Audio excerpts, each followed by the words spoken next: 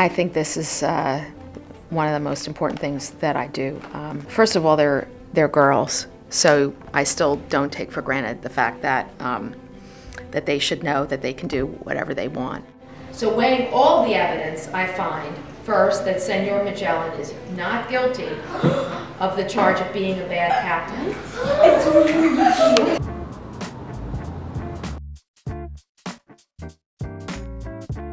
She's asking you a pretty tough question, but you can think about how you're a witness for the defense and you're the King of Spain. I'm proud of them. They died as heroes for Spain.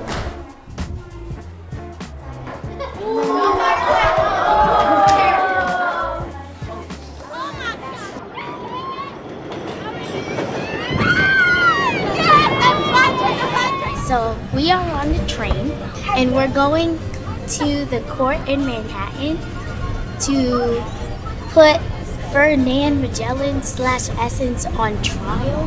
He killed people, he made people eat rats. You're not supposed to do that to a person because it's a person, because they're a human being.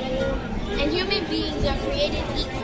In real life, I can be guilty, but I have to prove like my person.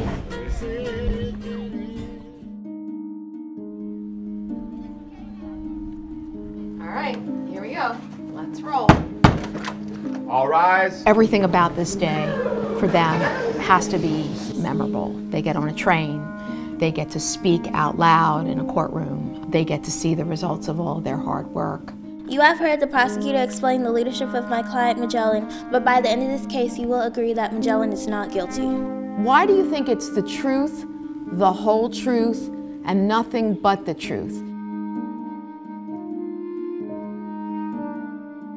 When injustice remains and there are inequalities in the society that exist as a result of things that happened in the past that we now know are wrong, we have to continue to try to figure out ways of making up for that.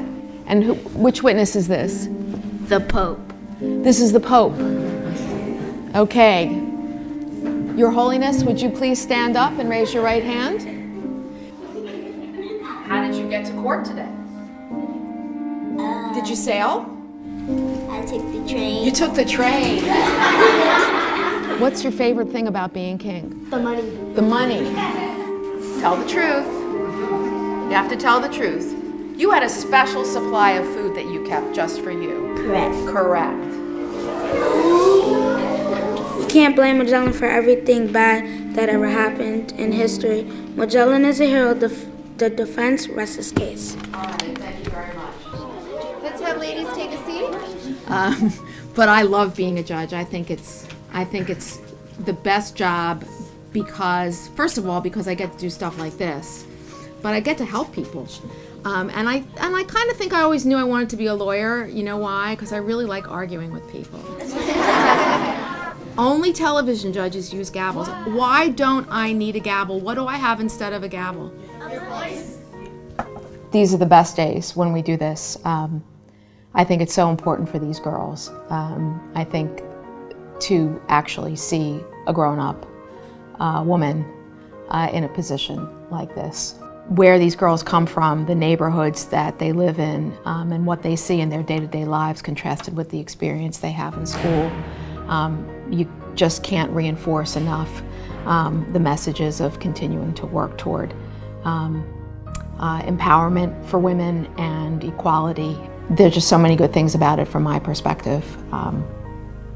I could just do this all the time.